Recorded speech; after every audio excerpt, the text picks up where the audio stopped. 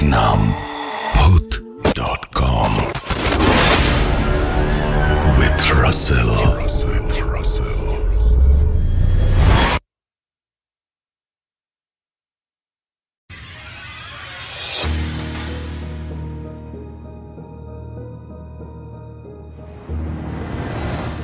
আপনাদের সবাইকে স্বাগত জানাচ্ছি আমি রাসেল।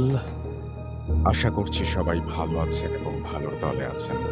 আমিও ভালো আছি এবং ভালোর দলেই আছি। আমি শুরুতেই আপনাদের সবাইকে স্বাগত জানাচ্ছি। আজকে রাত ১২টা বেজে গেল।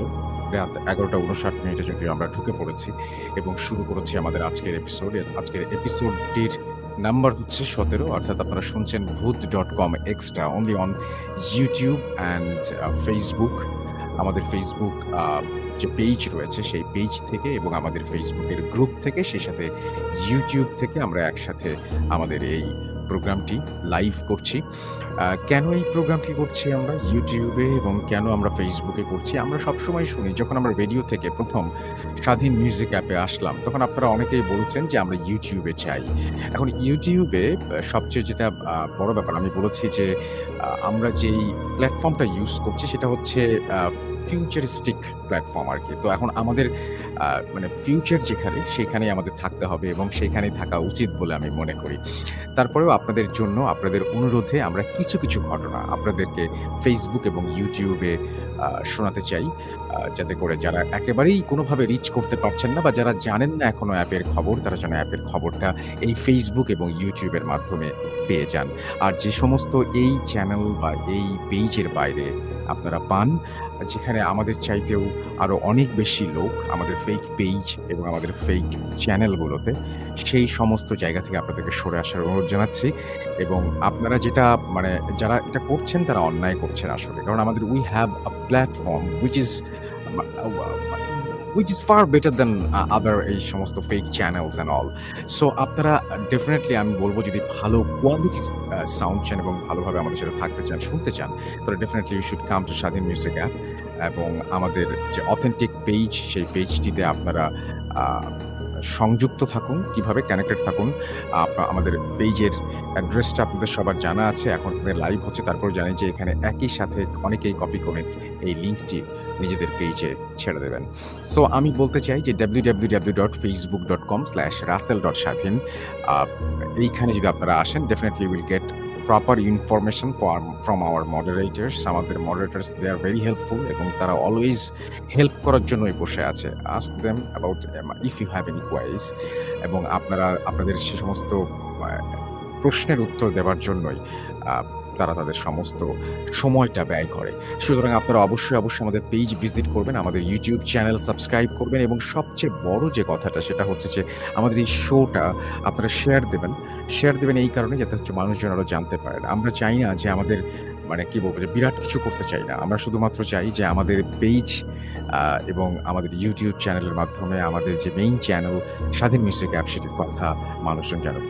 কেমন হয় যদি আজকে, আমি ঠিক বুঝতে পারছি না, আজকে আমরা একটা স্টোরি দিয়ে শুরু করব, ইমেল দিয়ে শুরু করব। ইমেলটা আমার মনে হয় আমরা পরে যাই, আমরা ইমেলটা আপনাদের জন্য রেখে দিই। শুরু করি আমরা আফনান ভাইকে দিয়ে, এবং আফনান ভাইকে দিয়ে আজকে শুরু করে আপনাদের জন্য একটা চমক থাকছে।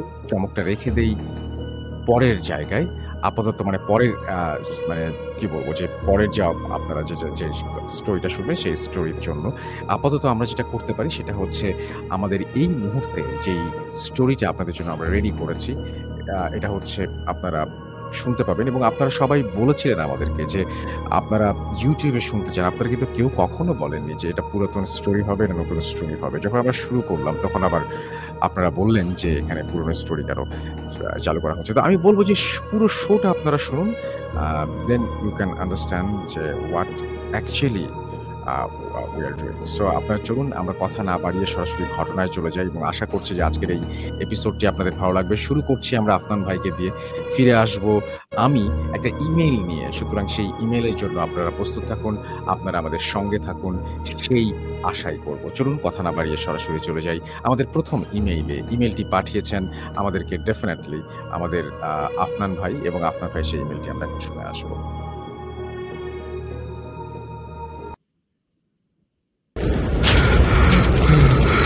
কেন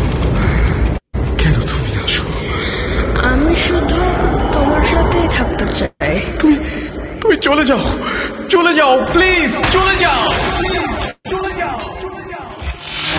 Bhoot.com with Russell.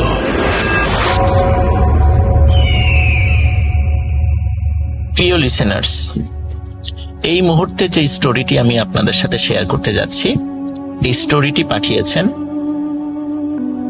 মালয়েশিয়া প্রবাসী সাগর দেওয়ান ভাই, যিনি গত রোজার ঈদের ঈদ স্পেশাল এপিসোডে পাকিস্তানের করাচির একটি ঘটনা শেয়ার করেছিলেন।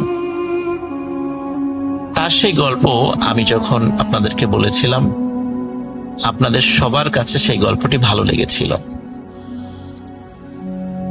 এবার আশিক ভাইয়ের দাদা এবং তার ছোট ভাইয়ের সাথে ঘটে যাওয়া একটি ঘটনা তিনি পাঠিয়েছেন। ঘটনাটি মাছ ধরা কেন্দ্রিক। ঘটনাটি আমার কাছে খুবই অন্যরকম লেগেছে। এমন ঘটনা সচরাচর আসলে পাওয়া যায় না। আশা করি ঘটনাটি আপনাদেরও ভালো লাগবে। কথা না বাড়িয়ে চলে যাচ্ছি সরাসরি ঘটনায়। প্রিয় লিসেনার্স, ঘটনাটির সময় অনেক আগে, 1950 সালের দিকে। আশিক ভাইয়ের দাদা, তার নাম ছিল সরফরাজ, এবং তার ছোট ভাইয়ের নাম ছিল শাহনেওয়াজ। সরফরাজ এবং শাহনেওয়াজ দুইজন একত্রে রাত্রে তাদের বাড়ির পাশে বয়ে যাওয়া একটি ছোট্ট নদীতে মাঝে মধ্যেই মাছ ধরতে যেতেন। এটা শখের বসে মাছ ধরতেন, রাত জেগে মাছ ধরতেন। সকালবেলা সেই মাছ পরিবারের জন্য কিছু রাখতেন, আর যদি এক্সট্রা থাকতো তাহলে সেটা বিক্রি করে দিতেন। তো একদিন সরফরাজ, মানে যিনি আশিক ভাইয়ের দাদা, উনি শারীরিকভাবে অসুস্থ ছিলেন, কিন্তু ওই দিন মাছ ধরতে যাওয়ার কথা ছিল দুই ভাইয়ের একসাথে। শাহনেওয়াজ এসে বড় ভাইকে যখন বলে, তখন বড় ভাই নিজের অসুস্থতার কথা জানান এবং তাকে সরফরাজকে বলেন যেন সরফরাজ আজকে মাছ ধরতে না যায়। ওই দিন ছিল আবার পূর্ণিমা। পূর্ণিমাতে নদীতে নাকি ভালো মাছ পাওয়া যায়। তো সরফরাজ কিছুতেই থেকে যেতে রাজি হলেন না। বললেন যে ঠিক আছে, তুমি বাসায় থাকো, আমি একাই মাছ ধরতে যাব। কিন্তু শাহনেওয়াজ উনি বলছেন, মানে সরফরাজকে যখন এটা বললেন শাহনেওয়াজ, তখন সরফরাজ, যিনি আশিক ভাইয়ের দাদা, তিনি বললেন না, তুমি একা যাইবা, কোনো সমস্যা যদি হয়। তখন সরফরাজের এই কথা শুনে শাহনেওয়াজ বললেন যে না, আমি দোয়া কালাম জানি, আমার তেমন কোনো সমস্যা হবে না। তো ঠিক আছে, শাহনেওয়াজ উনি মাছ ধরতে চলে গেলেন। নদীটার কথা একটু বলে রাখি। নদীটা ছোট্ট নদী, এপাশ থেকে ওপাশ নৌকা চালিয়ে যেতে সর্বোচ্চ 10 মিনিট সময় লাগে, এবং চাঁদের আলোতেও এপার থেকে ওপার স্পষ্ট দেখা যায়। অনেকেই নদীতে মাছ ধরতে আসেন রাতের বেলা, একটু দূরে দূরে তারা জাল পাতেন। তো সেই দিনও যেহেতু পূর্ণিমা ছিল, বেশ অনেকেই মাছ ধরতে এসেছেন। বেশ দূরে দূরে নৌকাগুলো আছে, নৌকাতে আলো জ্বলছিল। শাহনেওয়াজও উনি মাছ ধরছেন। মাছ ধরতে ধরতে এতটাই মগ্ন হয়ে পড়েছিলেন, চারদিকে যে কি হচ্ছে উনি কিছুই বুঝতে পারেননি। একসময় হঠাৎ উনি ফিল করেন নৌকাটা অস্বাভাবিক রকমের দুলছে। উনি চারদিকে তাকিয়ে দেখেন বড় বড় ঢেউ আর অথই পানি। চারদিকে শুধু পানি আর পানি দেখা যায়, কোনো কুল কিনারা দেখা যাচ্ছে না। সরফরাজ ভাই উনি তো সাথে নাই যেহেতু, এজন্য শাহনেওয়াজ ওই সময় ভয় পেয়ে যান যে কি ব্যাপার, কোথায় আসলাম। তখন দ্রুত উনি আয়াতুল কুরসি পড়ে শরীরে ফু দেন এবং নৌকাতে ফু দিয়ে নৌকা বন্ধ করে ফেলেন। শাহনেওয়াজ যখনই নৌকাটা বন্ধ করে ফেলেছে, গম্ভীর শব্দে একটি কণ্ঠস্বর তার কানে ভেসে আসে যে কি রে, মাছ কি তোরা একাই খাবি, আমাদেরকে কিছুই দিবি না?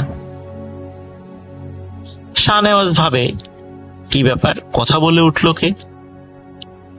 নিশ্চয়ই অনেকক্ষণ ধরে মাছ টাছ ধরেছে, সে কানে ভুল শুনছে, আর আশেপাশে যে অথই পানি দেখছে এটাও মনে হয় ভুল। সে ওই নদীতেই আছে, যেহেতু সে নৌকা চালাই নাই, বইটা তেমন ভাবে সে বায় নাই, সুতরাং এত দূরে সে কিভাবে আসবে? এত দূরে আসার তো কোনো সম্ভাবনাই নাই। সুতরাং এই সবগুলো তার চোখের ভ্রম হচ্ছে এবং কানে সে ভুল শুনছে।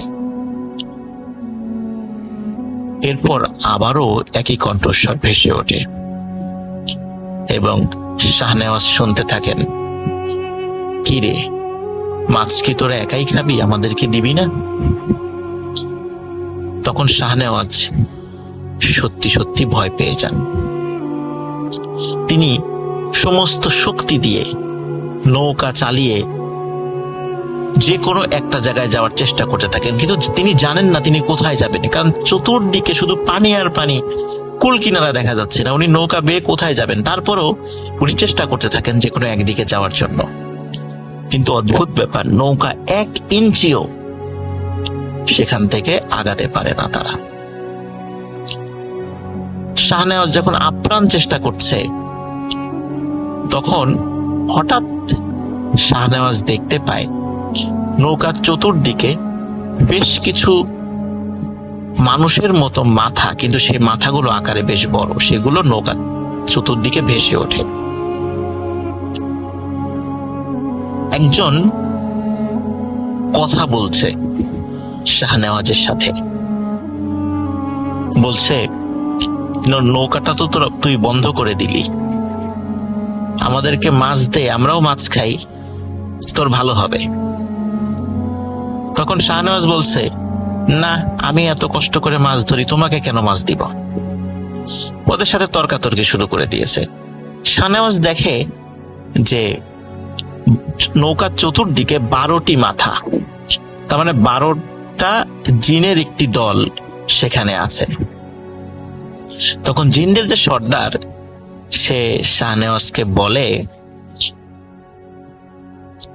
তুই তো আজকে মারা যাবি, তোকে আমরা ছাড়বো না। তখন শাহনেওয়াজ বলে যে, ওরে আহম্মক, তুই কি ভুলে গেছিস একটু পরে ফজরের আজান হবে? তখন তুই তো আমার কিছুই করতে পারবি না, তুই তো এখান থেকে চলে যেতে বাধ্য। তখন ওই জিনের সর্দার রাগ করে বলে ওঠে যে, ফজরের আজান হলেও তোকে এমন ভাবে অদৃশ্য করে এখানে রেখে দেব যে এখান দিয়ে যত লোকই যাক না কেন কেউ তোকে দেখতে পাবে না, কিন্তু তুই সবাইকে দেখতে পাবি। তখন শাহনেওয়াজ আরো ভয় পায় যে আসলেই তো এদের সাথে ঝামেলা করে পারা যাবে না। তখন শাহনেওয়াজের মাথায় একটি বুদ্ধি খেলে যায়। শাহনেওয়াজের বাবার কাছ থেকে শেখা একটি দোয়া পড়ে তার মাথায় থাকা পাগড়িতে একটি গিট দিয়ে এই 12 জনের মধ্যে একটি জিনকে সে আটকে ফেলে। ওদিকে জিনের সর্দার তার সাথে তো হম্বি তম্বি করছে যে তোকে তো মেরে ফেলবো। তখন শাহনেওয়াজ বলে, তুই তোর দলের সদস্যদের একটু গুনে দেখতো তোরা কয়জন? তখন সর্দার বলে 12 জন। বলে আবার গুন। তো সর্দার গুনে দেখে একজন কম। তখন শাহনেওয়াজ বলে, এই একজনকে আমি আটকে ফেলেছি, আমাকে ভালোই ভালো বাড়িতে পৌঁছে দে, মানে বাড়ির পাশে কাছে যে ঘাট আছে সেখানে পৌঁছে দে, না হলে একে আমি ছাড়বো না। তখন জিনদের সর্দার বলে যে না, তুই ওকে ছেড়ে দে। তখন শাহনেওয়াজ শর্ত দেয় যে যদি সে সহি সালামতে পৌঁছে দেয় তাকে তার বাড়ির কাছে ঘাটে, তাহলে ওই জিনকে সে ছেড়ে দেবে। তখন সর্দার বলে, ঠিক আছে, যেহেতু তুই প্রতিশ্রুতি দিলি আমাদেরকে যে ওকে ছেড়ে দিবি, তাহলে আমরাও আমাদের প্রতিশ্রুতি রাখবো, তোকে তোর বাড়ির ঘাটে পৌঁছে দিচ্ছি, কিন্তু কথার যেন কোনো হেরফের না হয়, আমাদের দলের এই সদস্যকে তোকে ছেড়ে দিতে হবে। তখন শাহনেওয়াজ কথা দেন যে হ্যাঁ, আমি ঘাটে পৌঁছানোর পর একে ছেড়ে দেব। তখন ওই জিনের সর্দার শাহনেওয়াজকে বলে যে তুই চোখ বন্ধ কর। চোখ বন্ধ করার পরে শুধু একটু শো শো শব্দ শাহনেওয়াজের কানে এসেছিল। কয়েক মুহূর্ত পরেই শাহনেওয়াজকে ওই জিনের সর্দার বলে, এবার চোখ খোল। শাহনেওয়াজ চোখ খুলে দেখে যে সে তার বাড়ির কাছে যেই ঘাটটা, নদীর ঘাট, সেখানে নৌকা সহ সে চলে এসেছে। ফজরের আজান দেবে দেবে ভাব। তখন জিনের সর্দার বলে, এবার আমার দলের এই সদস্যকে তুই ছেড়ে দে। ওই সময় শাহনেওয়াজের মাথায় একটি দুষ্টু বুদ্ধি খেলে যায়, যেটি তার জীবনের জন্য কাল হয়ে দাঁড়ায়। সে তখন জিনের সর্দারকে বলে যে না, এই সদস্যকে আমি ছাড়বো না, একে আমি আমার কাছে রেখে দেব, একে দিয়ে আমি কাজ করাবো, আমার যখন মনের ইচ্ছা করবে তখন আমি ছেড়ে দিব। তখন জিনের সর্দার বলে যে তুই তো প্রতিশ্রুতি দিয়েছিলি আমাদেরকে যে ছেড়ে দিবি, আমরা তো আমাদের প্রতিশ্রুতি রেখেছি, তোর তো ক্ষতি করি নাই, তাহলে তুই কেন আমার দলের এই সদস্যকে ছাড়বি না? বলে না, আমি ছাড়বো না, আমি আমার প্রতিশ্রুতি রাখলাম না, একে দিয়ে আমি কাজ করাবো। তখন জিনের সর্দার বলে, তুই কিন্তু কাজটি ভালো করলি না, কারণ প্রতিশ্রুতি দিয়ে ভঙ্গ করাটা কিন্তু মোটেই উচিত নয়। আমরা জিন হয়ে তোর সাথে প্রতিশ্রুতি রক্ষা করলাম, আর তুই আশরাফুল মাখলুকাত হয়ে তুই প্রতিশ্রুতি ভঙ্গ করলি। তখন শাহনেওয়াজ বলে যে হ্যাঁ, ভঙ্গ করলাম, একে দিয়ে আমি কাজ করাবো। আসলে শাহনেওয়াজের মাথায় একটা দুষ্টু বুদ্ধি খেলে গিয়েছিল। সে চিন্তা করেছিল, যেহেতু একে আটকে ফেলেছি, একে দিয়ে আমি কাজ করাবো, এমন একটি প্ল্যান তার মাথায় কাজ করে। কিন্তু আসলে তার এই প্ল্যানটা মোটেও ভালো ছিল না। যাই হোক, শাহনেওয়াজ বাড়িতে চলে আসেন। চলে আসার পর শাহনেওয়াজ চিন্তা করে যে বড় ভাইকে বিষয়টা বলবো, তিনি কি মনে করবেন। তখন বড় ভাইকে উনি কিছু বলেন না, বরং বড় ভাইকে গিয়ে, মানে বড় ভাই যিনি সরফরাজ, যিনি আশিক ভাই দাদা, তাকে গিয়ে বলেন যে বড় ভাই, তোমার কষ্ট করে রাতের বেলা মাছ ধরতে যাওয়ার দরকার নাই, আমি একাই মাছ ধরবো, কোনো সমস্যা নাই, তুমি বাসায় থাকো। তো বড় ভাই বলে যে কি ব্যাপার, আমরা একসাথে মাছ ধরতাম, তুমি আবার কেন একা একা মাছ ধরতে চাচ্ছ? তখন বলে যে না, আমি একাই মাছ ধরবো, তুমি দেখবা যে অনেক মাছ পাচ্ছি আমি। তো বড় ভাই আসলে শুরুর দিকে কিছু বুঝতে পারে নাই। উনি বলে যে ঠিক আছে, তুমি যদি একা মাছ ধরো আমার কোনো সমস্যা নেই। এখন প্রতিদিন শাহনেওয়াজ যে কাজটি করেন সেটা হচ্ছে ওনার মাথার ওই পাগড়িটা উনি সাথে নিয়ে যান, বিশেষ ওই পাগড়িটা যেটাতে একটি গিট দিয়ে, দোয়া পরে একটি গিট দিয়ে একটি জিনকে উনি আটকে ফেলেছিলেন।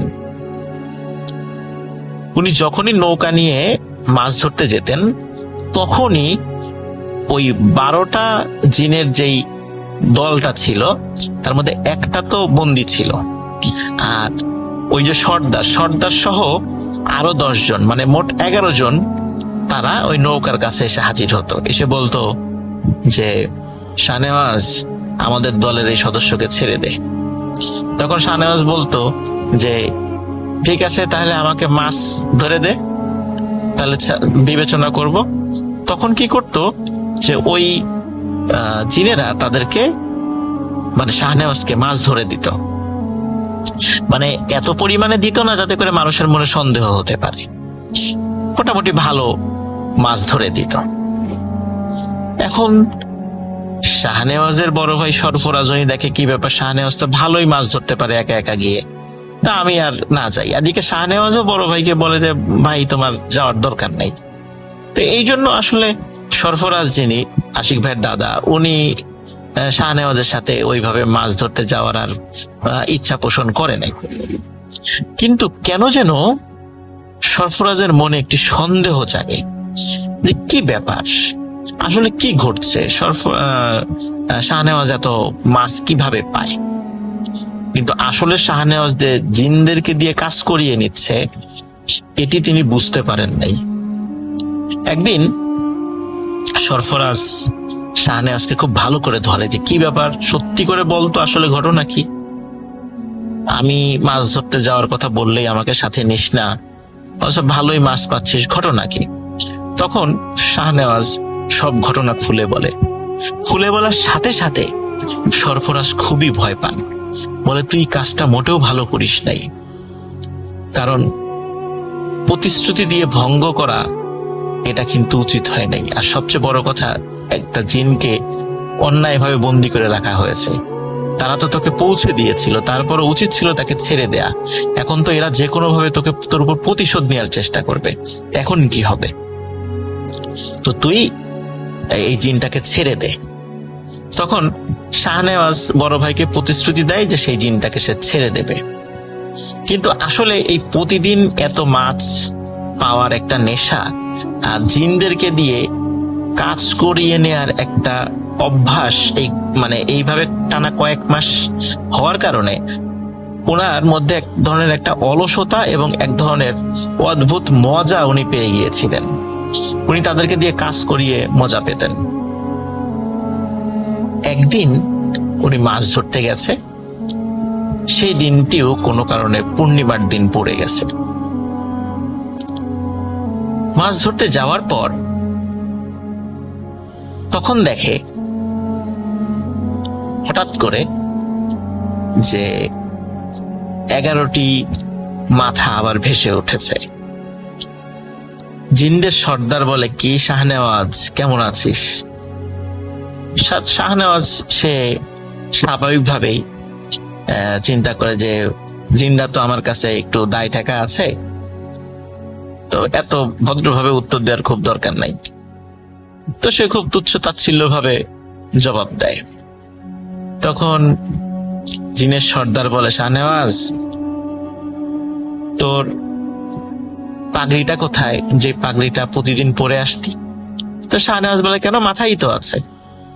তাই বলে শাহনেওয়াজ যখনই মাথায় হাত দিয়েছে তখনই শাহনেওয়াজের সমস্ত শরীর ভয়ে কেঁপে ওঠে। শাহনেওয়াজ দেখে ওই দিন ভুল করে সে বাসায় থাকা অন্য একটি পাগড়ি পরে চলে এসেছে, এবং যে পাগড়িতে গিট দিয়ে জিনটাকে আটকে রেখেছিল এই পাগড়িটি সে আর ওই দিন নিয়ে আসে নাই, যেটা প্রতিদিন মাছ ধরার সময় সে নিয়ে যেত। শাহনেওয়াজ প্রচন্ড ভয় পায়, এবং এতটা ভয় পায় যে সে আয়াতুল কুরসি বা অন্যান্য দোয়া কোনোটাই ভয়ে পড়তে পারছিল না। সে ভয় সবকিছু ভুলে গেছে। তখন জিন বলেছিল যে এতদিন আমাদের সাথে প্রতারণা করে অনেক কাজ তো করিয়ে নিলি, এই কাজগুলো যে অন্যায় এটা তুই কি মানিস? তখন শাহনেওয়াজ বলে যে হ্যাঁ, কাজটা আমার উচিত হয় নাই। তখন বলে যে তোকে আমরা এমন ভাবে মারবো যে তোর গ্রামের সবার জন্য তুই একটি উজ্জ্বল দৃষ্টান্ত হয়ে থাকবি। এই ঘটনা বলার পর লিসেনার্স, আশিক ভাই যিনি এই গল্পটি সাগর দেওয়ান ভাইয়ের কাছে বলেছিলেন, তিনি বেশ কান্নাকাটি করেন, কারণ এটা খুবই একটা প্যাথেটিক বিষয়। এখন বলতে পারেন যে যেহেতু শাহনেওয়াজ মারা গেলেন, ঘটনাটি আসলে কে পরবর্তী ঘটনাটা আমাদের কাছে এনে দিল, এটি বলছি প্রিয় লিসেনার্স। আসলে পরের দিন তার যে বড় ভাই সরফরাজ, উনি দেখেন যে শাহনেওয়াজ বাড়িতে ফেরে নাই। উনি চিন্তায় পড়ে যান, কারণ উনি তো জানতেন যে এরকম একটা দুর্ঘটনা ঘটতে পারে। শাহনেওয়াজ যদি প্রতিশ্রুতি যেহেতু রক্ষা করে নাই জিনদের সাথে, তো উনি সকালবেলায় অন্যান্য যারা মাঝি মাল্লা যারা আছে, যারা মাছ ধরতে গিয়েছিল জেলে, তাদের সাথে কথা বলা শুরু করে। তারা বলে, হ্যাঁ, সরফরাজ তো রাত্রেবেলা গিয়েছিল, কিন্তু তারপরে আমরা তাকে দেখি নাই।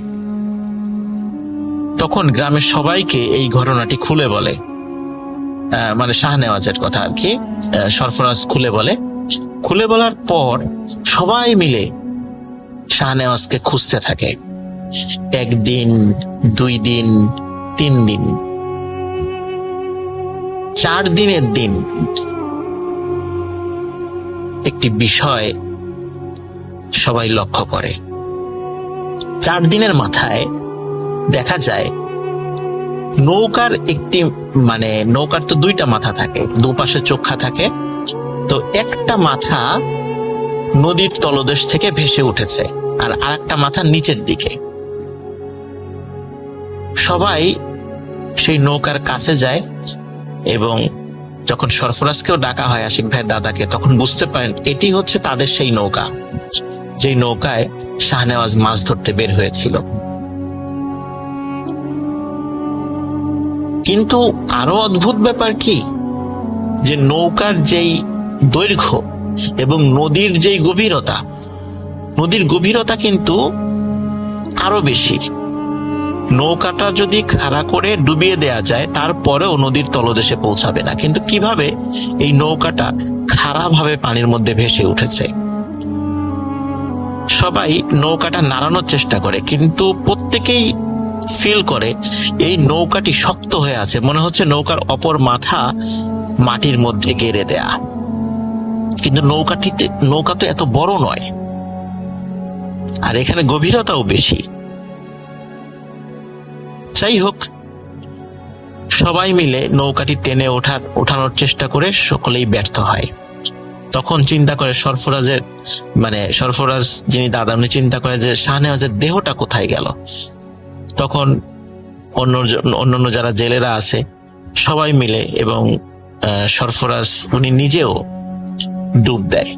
ডুব দিয়ে খোঁজার চেষ্টা করে শাহনেওয়াজের দেহটা কোথায়। সবাই দেখে নৌকার একদম নিচের দিকে শাহনেওয়াজের মাথাটা নদীর তলদেশে মাটির মধ্যে ঢুকে আছে এবং দেহটা উপরের দিকে। কিন্তু অদ্ভুত ব্যাপার সেটা হচ্ছে নৌকাটা এত বড় কেন, কিভাবে হলো? কারণ গভীরতা তো অনেক বেশি। যাই হোক, এই প্রশ্নের উত্তর কখনোই পাওয়া যায় নাই। সবাই অনেক চেষ্টা করেছে শাহনেওয়াজের দেহটা তোলার জন্য, কিন্তু বডিটা তুলতে পারলেও মাথাটা তুলতে পারেনি। কারণ হচ্ছে মাথাটা মাটির মধ্যে ছিল আর বডিটা উপরের দিকে ছিল। যখন টানা হেঁচড়া করে তখন তার বডিটাই মাথা থেকে খুলে চলে আসে, বডিটাই উপরে আনতে পারে, কিন্তু মাথাটা তুলতে পারে নাই। তখন সারা গ্রামে শোকের ছায়া পড়ে যায়। শাহনেওয়াজকে মাথা ছাড়াই দাফন করা হয়। আরো অদ্ভুত ব্যাপার, মাসের পর মাস, বছরের পর বছর ওই নৌকা ওই রকমই ছিল। যখন বর্ষাকালে নদীর পানি অনেক বেড়ে যায়, নদীর পানি যেভাবে বাড়ে নৌকার মাথাটাও সেই তালে তালে ঠিক ততটুকুই ভাসতে থাকে। নদীর পানি যদি 50 হাতও বাড়ে, ওই নৌকার মাথাটাও ঠিক উপরে সামান্য একটু অংশ দেখা যায়। তার মানে হচ্ছে যে নৌকাটি নদীর পানি বাড়ার সাথে সাথে সেটা ডোবে না। এটি একটি অদ্ভুত ব্যাপার ছিল। অনেকেই নৌকার, যখন বর্ষাকালে অনেক পানি হয়ে গেছে, অনেকেই চিন্তা করেছে তাহলে তো নৌকাটা মনে হয় মাটির থেকে ছুটে উপর দিকে ভেসে আছে। কিন্তু সেটাকে যখন নাড়ানোর চেষ্টা করছে তখন তারা ফিল করেছে না, এই নৌকাটা এখনো মাটির ভেতরেই প্রথিত আছে।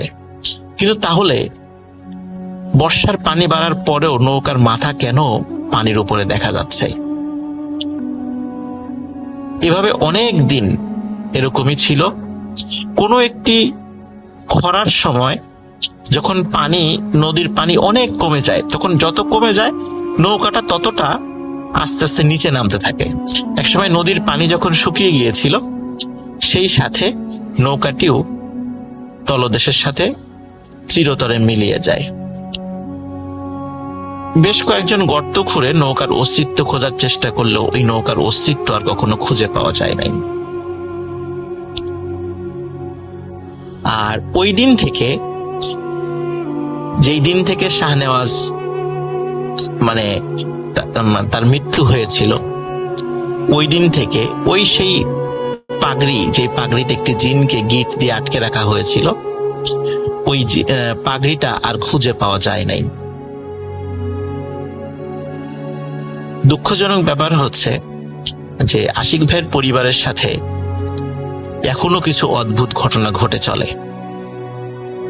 ওই জিনেরা এখনো আশিক ভাইয়ের পরিবারকে ছাড় দেয় নাই। যখন আশিক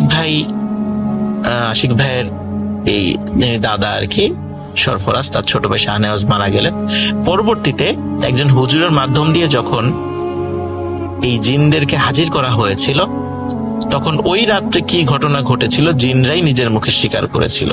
সেখান থেকেই আসলে ওই দিন শাহনেওয়াজের মৃত্যু কিভাবে হয়েছিল সেটি জানা গিয়েছিল। প্রিয় লিসেনার্স, এই ঘটনা থেকে আমরা একটা বিষয় জানতে পারি, সেটা হচ্ছে যে প্রতিশ্রুতি যদি কাউকে, সে হোক মানুষ বা হোক জিন, যদি দেয়া হয় তাহলে অবশ্যই সেটি রক্ষা করাটা দায়িত্ব হয়ে পড়ে। এই প্রতিশ্রুতি রক্ষা না করে শাহনেওয়াজের মনে যে দুষ্টু বুদ্ধি চলে এসেছিল, এটির খেসারত দিতে হয়েছে তার জীবন দিয়ে। লিসেনার্স, আশা করি ঘটনাটি আপনাদের ভালো লেগেছে। ধন্যবাদ।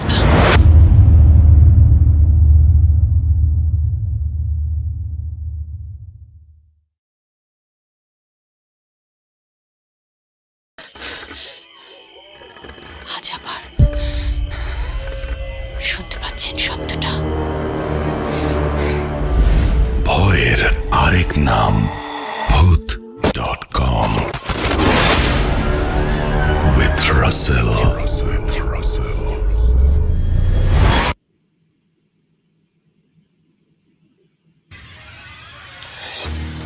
ইয়েস, ভয় আরেক নাম Bhoot.com। আপনারা শুনছেন, ঘড়িতে সময় রাত 12:31। বলেছিলাম একটা ইমেইল শোনাবো আপনাদেরকে, সেই ইমেইলটা এখন শোনাতে চাই। তার আগে বলি আমাদের ইমেইল অ্যাড্রেস হচ্ছে russell.bhoot.com@gmail.com। আপনার নাম, ঠিকানা এবং ফোন নাম্বার সহ আপনার জীবনে ঘটে যাওয়া বা আপনার জানা সেরা ঘটনা লিখে পাঠিয়ে দিন আমাদের কাছে। ঘটনার শুরুতে অবশ্যই উল্লেখ করুন যে ঘটনাটি আপনার স্টুডিওতে এসে শেয়ার করতে চান, নাকি আপনারা চান আপনার ঘটনা আমরা পড়ে শোনাই। আমরা চলে যাব আমাদের পরবর্তী ঘটনায়। আমরা চেষ্টা করব আপনাদেরকে আনন্দ দেবার এবং আপনাদের কমেন্টগুলো একটু পড়ে ফেলতে চাই। ফেসবুক ইউজার আমাদের কমেন্ট করেছেন, ফাহিম শাহরিয়ার আমাদের কমেন্ট করেছেন, তারিকুল ইসলাম ইমন আমাদের কমেন্ট করেছেন, আরও অনেকেই আমাদের কমেন্ট করেছেন এবং কমেন্ট করছেন। থ্যাংক ইউ ভেরি মাচ আমাদের সঙ্গে থাকার জন্য, প্রতিটা মুহূর্ত এইভাবে আমাদেরকে আনন্দ দেবার জন্য আপনাদেরকে অসংখ্য ধন্যবাদ।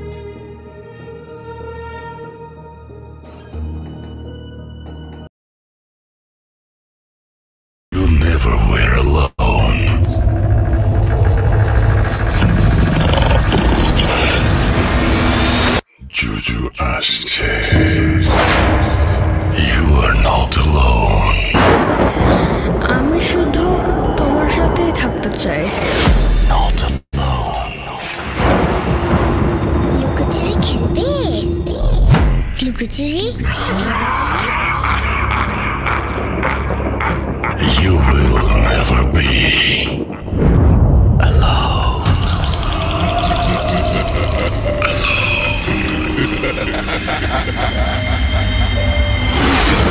Bhoot.com.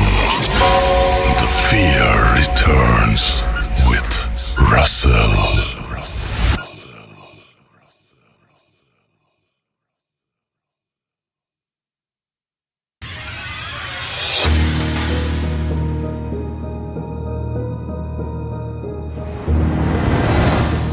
হ্যালো অ্যান্ড ওয়েলকাম, আপনাদের সবাইকে স্বাগত জানাচ্ছি আমি রাসেল আজকের স্পেশাল ইউটিউব এপিসোডে। ইউটিউব শুধু না, আসলে ফেসবুকেও আমরা লাইভ করছি এবং ফেসবুক থেকেও আপনারা শুনতে পাচ্ছেন।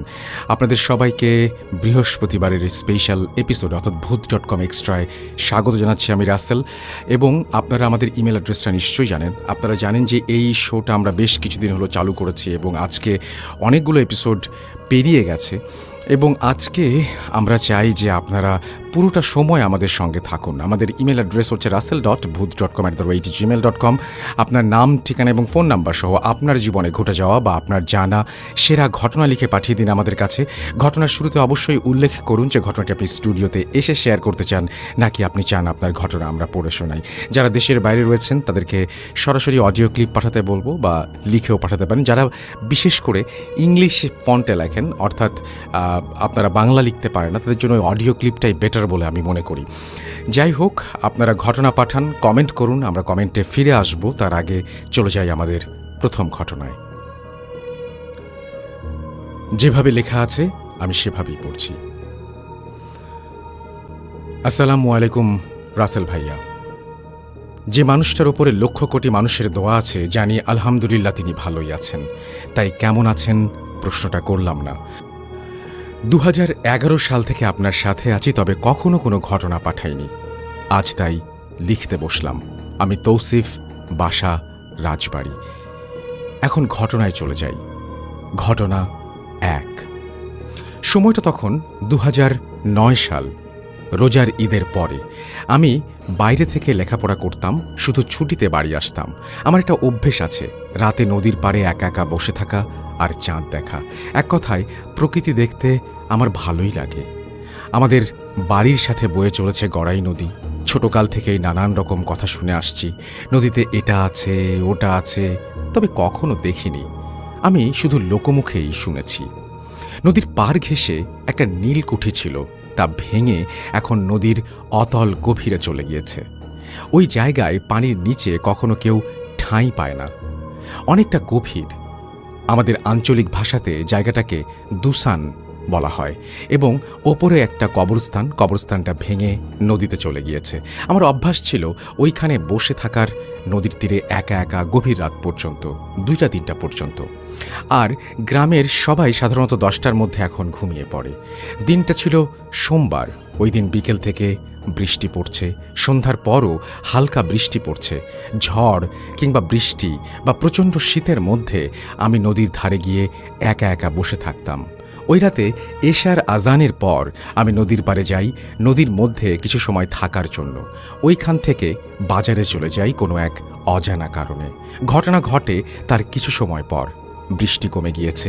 তার কিছু সময় পর যেখানে বসেছিলাম ঠিক ওইখান থেকে অনেক জোরে আত্মচিৎকার, বাঁচাও বাঁচাও বাঁচাও, আমার কণ্ঠে, তা আবার আমারই কণ্ঠে। চিৎকার শুনে আমার পাশের বাড়ির কাকা কাকি দাদু ভাইরা দৌড়ে গিয়েছে। তারা ভাবছে আমার কোনো সমস্যা হয়েছে, কারণ আমি নদীর ধারে বসে থাকি সবাই জানে। তারা তো হন্যে হয়ে খুঁজছে। নদী ভেঙে যাওয়ার কারণে জায়গাটা খুবই ভয়ঙ্কর লাগে। অনেক খোঁজাখুঁজির পর কোনো সন্ধান পায়নি। আর বৃষ্টির জন্য ইলেকট্রিসিটি না থাকায় কোনো সন্ধান না পেয়ে সবাই বাড়ির দিকে রওনা দিয়েছে। তার কিছু সময় পর আবার সেই আত্মচিৎকার, বাঁচাও বাঁচাও বাঁচাও। আমরা সবাই ছুটে এসেছে দেখতে। অনেক খোঁজাখুঁজির পর কোনো কিছু সন্ধান পায় না। পরে সবাই জানতে পারে আমি বাজারে আছি। তখন অনেক চিন্তামুক্ত হয় সবাই। তবে অজানা এক আতঙ্ক থেকে সবাই একটা আতঙ্কের মধ্যেই রয়ে গেল। সেই চিৎকার সবার কানে থেকে গেল। তার পরের দিনের ঘটনাটা, মসজিদের ইমাম সাহেবের কাছে আমরা যাই এবং তিনি এই জায়গাটা বন্ধ করে দিয়ে যান আর বলেন আমি যেন আর নদীর পাড়ে সন্ধ্যাবেলায় না যাই। ঘটনা 2। 2020 লকডাউন, এপ্রিল মাস। বয়সটা হলো কৌতূহলের। মানুষ যা বলতে বা করতে নিষেধ করবে সেটাই আগে করতে ইচ্ছে করে, দেখি না কি হয়। আর যদি সেটা হয় অলৌকিক, জানার আগ্রহ তখন অনেক বেশি। হুজুরের কথা মতো আমি কিছুদিন নদীর পাড়ে যেতাম না, কিন্তু মন তো মানে না। হাজার বারণ করার পরও নিজেকে ঠেকিয়ে রাখতে পারিনি। সবাই যখন ঘুমিয়ে যায় আমি লুকিয়ে নদীর পাড়ে যেতাম। অজানা এক টানে আমি নদীর পাড়ে চলে যেতাম। জানতাম সমস্যা হবে, তারপরও নিজেকে ঠেকিয়ে রাখতে পারতাম না। এইভাবে অনেক দিন যাওয়ার পর সব ঠিক হয়ে যায়। আমি আবার আগের মতো নদীর পাড়ে যাই। রাতে বসে থাকার জন্য নদীর পাড়ে একটা চাং, মাচা বা বাঁশের কাঠামো তৈরি করি। একসাথে অনেক মানুষ বসতে পারে সেখানে। রাত 11:40 বা 12টা হবে। আমি মাচার ওপর বসে ফোনে গেম খেলছিলাম। হঠাৎ আমার পেছন থেকে একসাথে অনেকগুলো ঘোড়া দৌড়ানোর শব্দ পাই। ব্যাপারটা স্বাভাবিকভাবে নিয়েছি, কারণ আমাদের এইখানে একজন ঘোড়া পালে, তাই আমি তার ঘোড়া মনে করেছি। অনেক সময় যাবৎ ঘোড়ার দৌড়াদৌড়ি করছে, আমি আর অতটা খেয়াল করিনি। কিছুটা সময় যাওয়ার পর আবার ঘোড়া দৌড়াদৌড়ি করছে। আমার তখন মনে পড়ছে ঘোড়াটা দুইটা না, অনেকগুলো। আবার আমি তো নদীর কিনারাতেই বসে আছি। আমি পেছনে কোনো ফাঁকা জায়গা দেখিনি যেখানে ঘোড়া রাখবে কেউ। আমার পেছনে নদীর অথই পানি। ওই সময় যখনই ফিরে তাকিয়েছি, যেটা দেখলাম সেটা দেখার জন্য আমি মোটেও প্রস্তুত ছিলাম না। কথায় আছে, যাই হোক না কেন কখনো পেছনে ফিরে তাকাতে নেই। আমি তাকিয়ে সেই ভুলটাই করি, আর দেখি অনেকগুলো ঘোড়া পানির ওপর দাঁড়িয়ে দৌড়াদৌড়ি করছে এবং ঘোড়ার মাথা দেখা যাচ্ছে না, শুধু শরীর আছে। এটা দেখার পর আমি নীরব হয়ে যাই, মুখ দিয়ে কোনো শব্দ বের করতে পারি না। আমার শরীরের মধ্যে কেমন যেন এক অনুভূতির সৃষ্টি হয়, পুরো শরীরটা হালকা হয়ে যায়। আমি কোনো মতে মাচা থেকে নেমে যাই দৌড় দিয়ে। আমার কোনো শক্তি ছিল না দৌড় দেবার। আস্তে আস্তে আল্লাহর নাম নিতে নিতে হেঁটে হেঁটে বাড়ির দিকে চলে যাই। বাড়ি থেকে নদীতে যাই 1 মিনিট বা তার কিছু বেশি সময় লাগে আমার, কিন্তু আমি যেতে পারছি না। আমার বাড়ির দেখা যাচ্ছে কিন্তু যেতে পারছি না। কোনো এক অদৃশ্য শক্তি আমাকে টানছে নদীর দিকে। অনেক কষ্টে কেমন করে জানি না আমি বাড়িতে যেতে থাকলাম। বাড়িতে গিয়ে কারো সাথে কোনো কথা না বলে সোজা নিজের ঘরে গিয়ে ঘুমিয়ে পড়ি। সকালবেলা ঘুম থেকে উঠে স্বাভাবিক ছিলাম, আলহামদুলিল্লাহ। ঘটনা 3, আলহামদুলিল্লাহ। পড়াশোনা শেষে একটা জব পাই। ছুটিতে বাড়ি আসি ঘুরতে। বরাবরের মতো ওই আগের অভ্যাসে রাতে নদীর পাড়ে যাওয়াটা, একা একা বসে থাকাটা, এবং বলে না কথায় যে কয়লা ধুলে ময়লা যায় না, তেমনই একটা ব্যাপার। যাই হোক, আমি বারবার ওই ভয়ঙ্কর সুন্দর জায়গাতে যাই। নদীর তীরে আমাকে নিয়ে যাবেই। 2021 সালের নভেম্বর মাস। সন্ধ্যা ঘনিয়ে রাতের অন্ধকার নেমে এসেছে। আকাশে কোনো চাঁদ নেই, শুধু তারা আছে। সময় 11:20 হবে হয়তো। আমি আবার নদীর পাড়ে গিয়ে একা একা ঘুরছি। রাস্তার পাশ দিয়ে একটা খাল নদীতে গিয়ে মিশেছে। আমরা সবাই মোহনা বলি। খালে অল্প অল্প পানি আছে। যথারীতি আমি ফোনে কথা বলছিলাম। হঠাৎ খালের নিচ থেকে শব্দ আসছে, কোনো একটা গোঙানির মতো শব্দ মনে হচ্ছে। 5 জন মিলে কাউকে কাঁদা পানির মধ্যে চুবালে বা মেরে ফেলতে চাইলে বাঁচার জন্য যে আকুতি, সেরকম একটা কণ্ঠ, সেরকম একটা ধস্তাধস্তির শব্দ আসছে। এক সময় ধস্তাধস্তি বেড়েই চলেছে, আর আমি শব্দ পাচ্ছি। ফোনের লাইট মেরে দেখার চেষ্টা করছি, কিছু পাইনি, কারণ খালটা একটু গভীর ছিল, অন্ধকার ছিল। শব্দ বাড়তে বাড়তে এক জায়গা থেকে অন্য জায়গায় ছড়িয়ে পড়ছে। আমার আগের কথাগুলো মনে পড়ল, সাথে সাথে আমার আগের মতো অবস্থা হয়ে গেল। তবে এবার নিজের বাড়িতে না গিয়ে পাশে কাকাদের বাড়িতে তাদেরকে ডেকে নিয়ে আসলাম, এবং আমরা নিচে নামলাম লাইট মেরে দেখার জন্য সব কিছু ঠিক আছে কিনা। কোনো প্রকার কোনো কিছুর চিহ্ন ছিল না, কোনো মানুষ ছিল না। কাদা পানির মধ্যে দৌড়াদৌড়ি বা ধস্তাধস্তি করলে ওই জায়গাটা বোঝা যায়, তার কোনো প্রমাণ ছিল না। সব কিছু নীরব ছিল। তারপর ভালো মতো পর্যবেক্ষণ করে কিছু না পেয়ে বাসায় চলে আসলাম। আলহামদুলিল্লাহ, কোনো সমস্যা হয়নি। এই ছিল ঘটনা। যদি আপনার ভালো লাগে তাহলে আমাকে জানাবেন।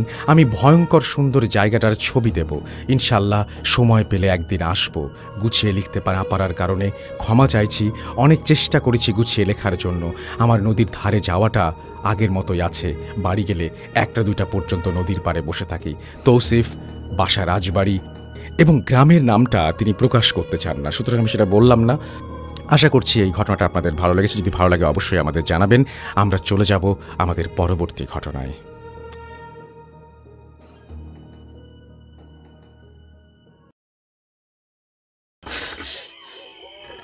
হাজাবার শুনতে পাচ্ছেন শব্দটা? ভয়ের আরেক নাম Bhoot.com with Russell.